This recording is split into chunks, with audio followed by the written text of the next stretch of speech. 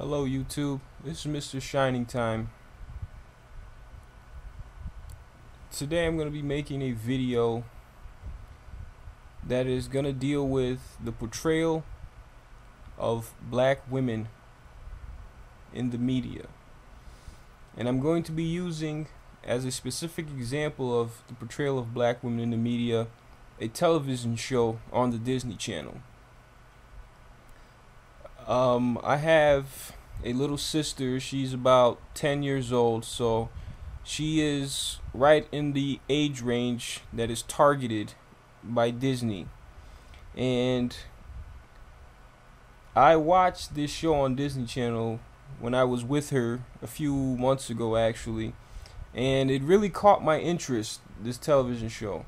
And I started to watch a couple episodes, and I decided to make a video on it to kind of point this out to people who might not be aware of this television show. Maybe they should go and check it out for themselves. The title of the show is called Good Luck Charlie. I think it premiered last year, something like that.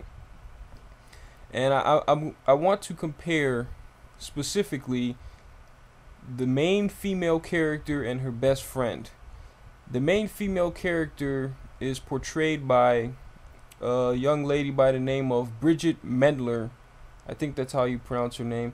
And her best friend is portrayed by a girl named Raven Goodwin.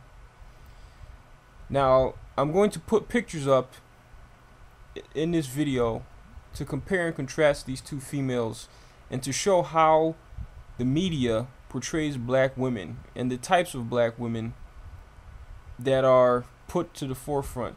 Now, I want you to take a look at Bridget Mendler and look at her body type.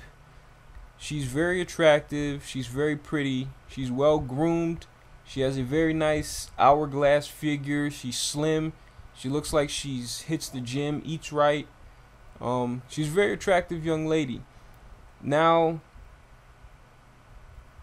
is it a coincidence that they would choose to cast opposite this very attractive young white lady, young white girl, young white teenager, a black girl who is obviously on the heavier side?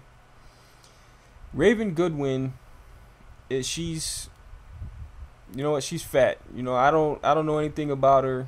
This isn't an attack video on her, but she's fat. She does not really fit. She's not really on the level body-wise with Bridget, her counterpart in the television show. And I got to ask myself, why would they cast her in that role? Would they cast a white female who was overweight to be the best friend? And I really don't think so. Now, it gets even worse because they also cast the mother who was frequently on the show, and the mother has the same body type as the daughter. I'm talking about the two black women on the television show. Now these two characters, the mother and the daughter, the two black characters, the two black female characters, have obese body types. And this is the image that is put out there that many little girls see, and to them this is what a black girl is. This is what a black woman is. If you notice, the mom, the black mother, and the black daughter contrast directly with the white mother and the white daughter.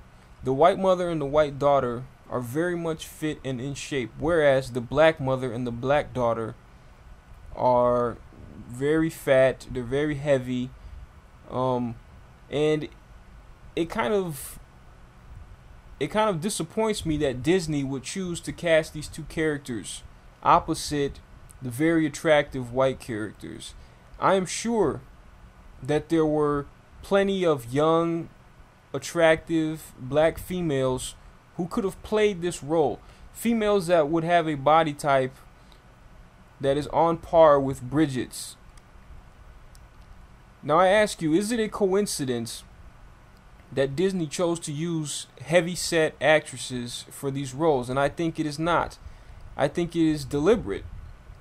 And I think they chose the heavy-set black girl so that it would amplify the beauty of the younger, or of the white female main character. And this is the kind of things that we as black people, we need to point out, we need to see, and we need to address these things. We need to not allow black women who are not our most attractive to be put out front as the representatives of black women in general. Notice that when Disney wants to cast white female leads, they never use a heavy-set white female lead. The white female lead must always fit a prototype, I will say. And you can go back and you can look through how they portray and see for yourself. That's beyond the scope of what I want to get into in this video.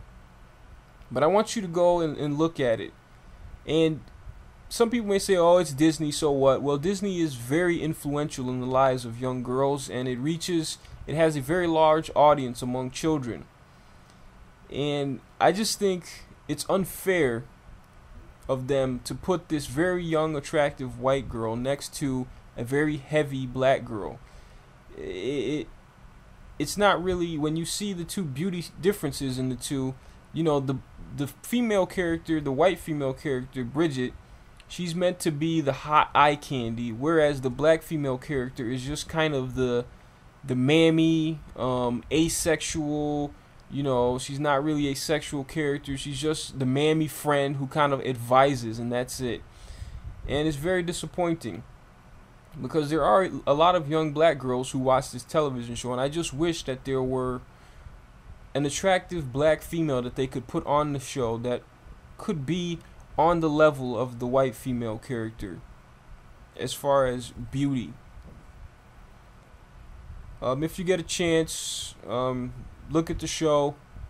Maybe watch it on a few episodes on Disney Channel. I don't want to promote it. It's the classic Disney Channel sitcom, very, slapstick, dumbed down comedy. The typical stuff you find on Disney Channel. Yeah, go take a look at it and leave your opinions. Tell me what you think.